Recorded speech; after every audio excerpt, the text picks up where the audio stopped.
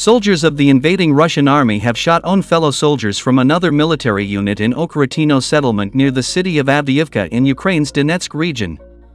The incident occurred as Russian invaders mistook their fellow soldiers for the soldiers of the Russian Volunteer Corps fighting within the Ukrainian army. The incident that took place on April 7 was publicized by relatives of the killed servicemen, after which the report was circulated on Telegram channels. Entering the position, Russian soldiers immediately opened fire without clarifying the identity of the soldiers standing in front of them. Then they took pictures of the killed soldiers, describing them as enemies. The review of the documents belonging to the soldiers revealed that those killed were soldiers of the Russian army.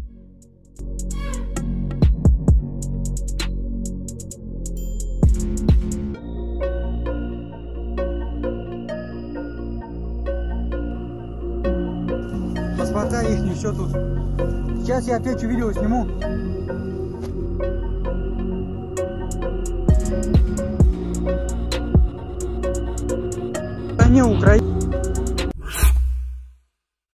US may send additional military advisors to Ukraine. The US believes that Russia appears to be gaining momentum in the two-year conflict. They are considering the possibility of sending additional military advisors to the embassy in Kyiv, reports Politico.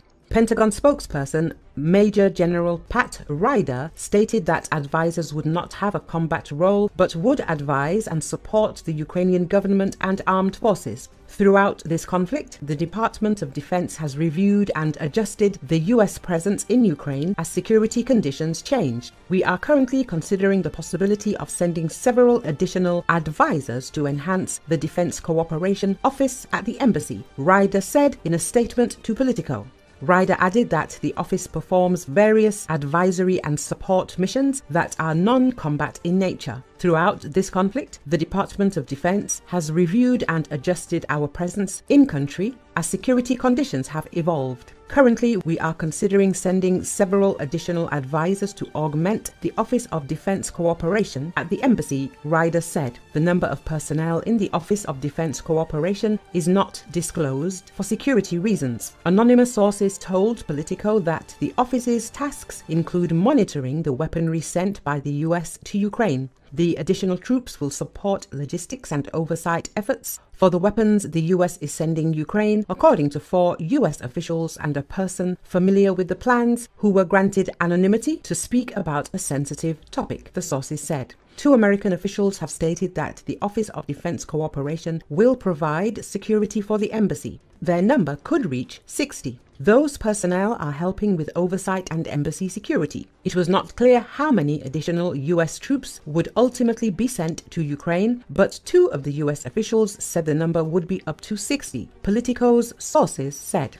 Recall on April the 20th, the US House of Representatives approved aid to Ukraine. The total amount of the aid bill to Ukraine is $60.84 billion. The bill will now be sent to the US Senate for consideration. President Joe Biden has called on the Senate to quickly send the bill to him for signing.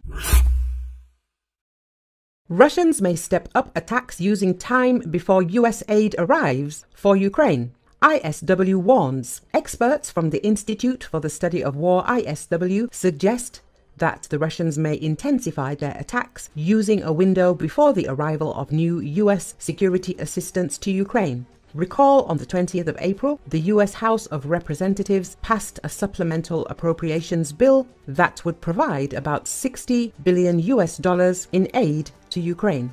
The bill now needs to be approved by the Senate and signed by the President before the aid can be delivered. These requirements, as well as the logistics of getting US aid to the front line in Ukraine, are likely to mean that the aid will not start to have an impact on the battlefield for several weeks. The frontline situation will therefore likely continue to deteriorate in that time, particularly if Russian forces increase their attacks to take advantage of the limited window before the arrival of new US aid, the report says. The analysts note that Ukrainian forces may suffer additional setbacks in the coming weeks as they await US security assistance to allow Ukraine to stabilize the front. However, the Ukrainian troops are likely to be able to halt the current Russian offensive if renewed US aid arrives quickly. The report adds, the threat of an operationally significant Russian advance in the coming weeks remains, although the Ukrainian command may have more latitude to take short-term risks with dwindling supplies to prevent such an advance once it knows that more material will be arriving soon.